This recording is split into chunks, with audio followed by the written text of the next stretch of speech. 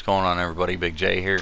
Today I'm going to bring you a video on a complete guide to unlock the Wonder Weapon in DLC 1 Dead of the Night, then upgrade that to level 2 to the Chaos Theory, and then upgrade that to level 3 to Alistair's Annihilator.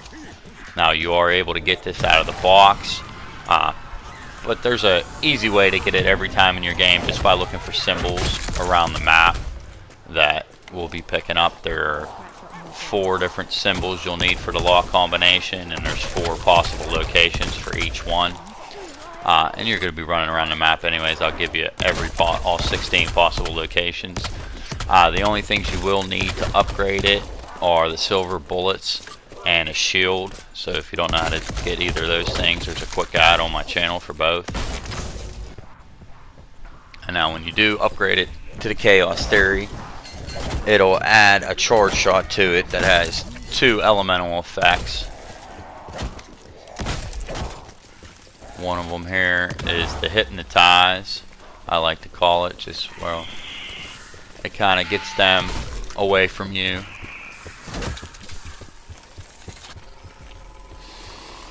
And there's also a Whirlwind effect. And then once you upgrade it from the Chaos Theory to Alistair's Annihilator, then it now has 4 elemental charge effects. It has a Fireball. They're somewhat attracted to. It wipes them out. Every one of these wipes them out pretty good. The Hypnotize.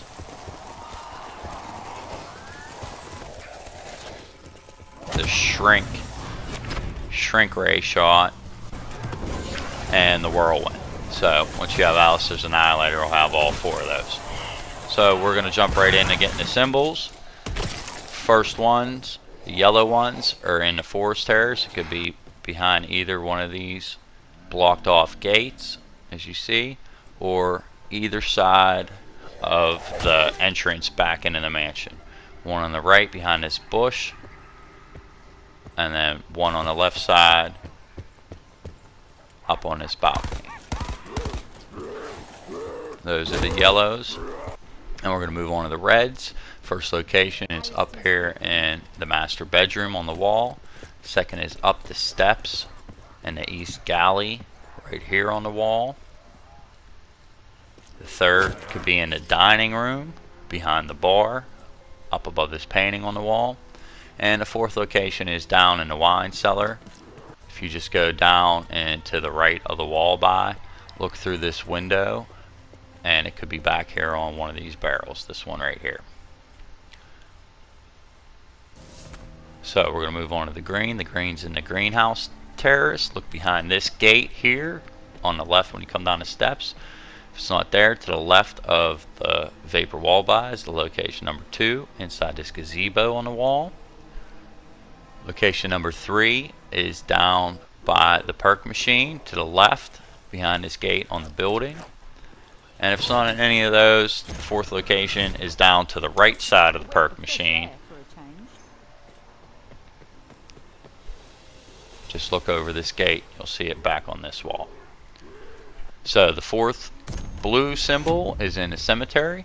If you head up the right side and right at the steps between the cemetery and the mausoleum, you'll see it possibly on this tombstone. Location 2 is just up from that on the right side on this small building. The 3rd location is back to the left of the fast travel. If you look over this wall, it possibly could be there.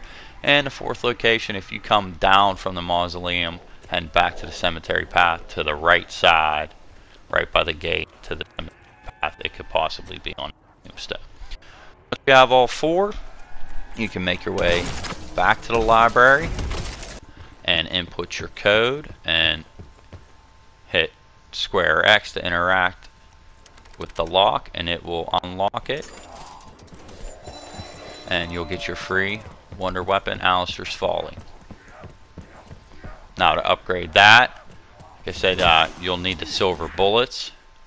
So get any weapon, regular weapon with the silver bullets, and we're going to need to kill a werewolf with the silver bullets. And when you do that, it'll drop werewolf chaos material that we will be taking and upgrading into primo material in the greenhouse laboratory, and that is one of 2 pieces needed to upgrade Alistair's Folly to the level 2 to the chaos theory. So once you go ahead and wipe him out with the silver bullets, just go to where you dropped them and you'll see the werewolf chaos material. And then here's where you need the shield. Go into the library behind the silver bullets bench and melee this wall bookshelf, and that will give you your second part. Once you have both, head over to the greenhouse laboratory and you will have to input the werewolf chaos material into this machine to turn it into prima material. And once it's done, it'll pop it out as prima material, and then just head over to this workbench right here, interact with that to build the chaos theory. Now let's show the chaos theory. We can work on the 3 parts to upgrade it to Alistair's Annihilator.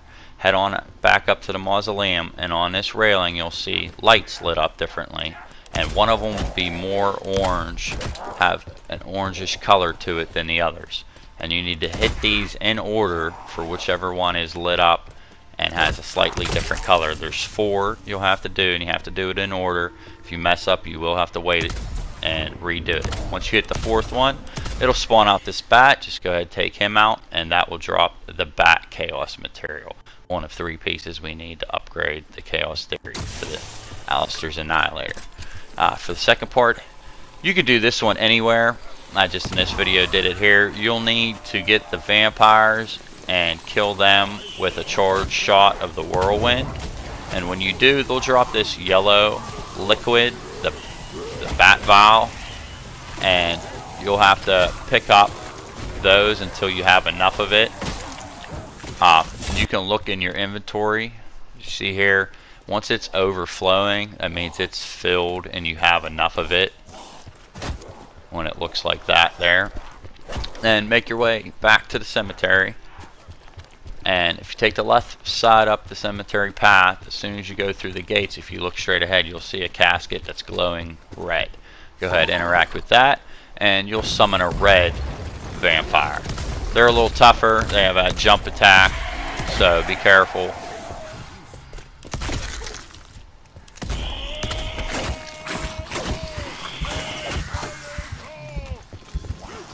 Now we're going to be getting our second piece, our vampire chaos material, from him.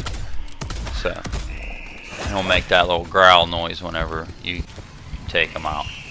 So go ahead wherever he died and pick up the vampire chaos material. That's 2 or 3. So now in the forest there's these patches that have blue mushrooms growing over them.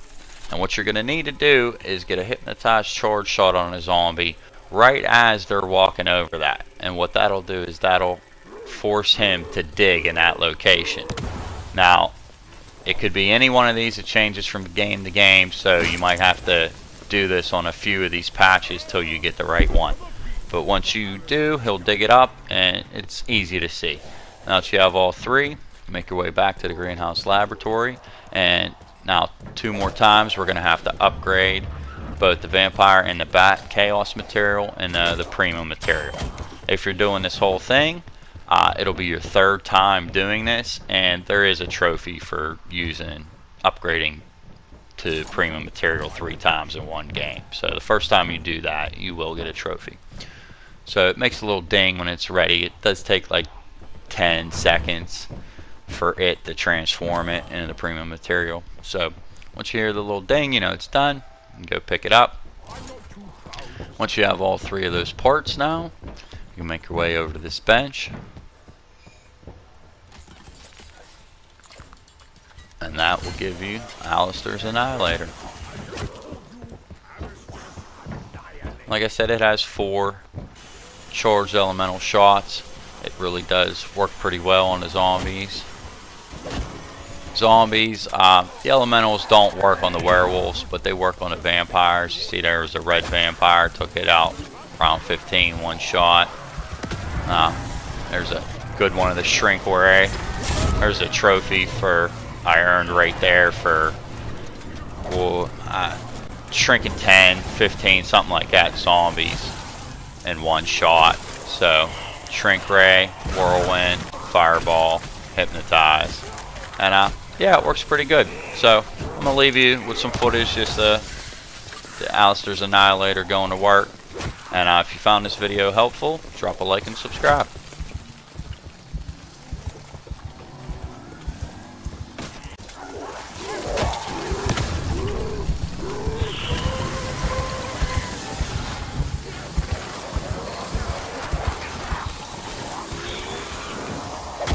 Survive the fall of the